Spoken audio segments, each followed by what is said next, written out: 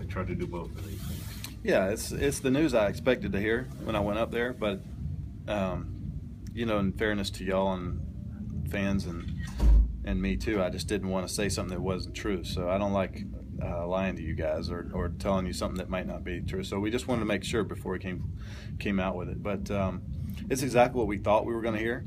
That it was a 2-week deal, and so that is good news. It's the news we thought we were going to hear, but it's also relieving to hear it, you know, to know that there isn't something else in there going on that should cause some concern. So what's the short-term plan now? Just rest, or what do you do? Well, the good thing is it doesn't hurt me to throw at all, so I continue to play catch and throw off the mound. I'll start throwing off the mound probably at the beginning of next week again, and just play catch the next few days until, you know, the weekend is over, and then we'll reevaluate on Monday is what I've been told. But everything I've heard is that in 4 or 5 days I should feel dramatically better, and then they can start kind of bringing me along slow to getting back into normal daily routine. Was there ever a point where you thought maybe this is something more than I think it is? Was there ever a lingering doubt?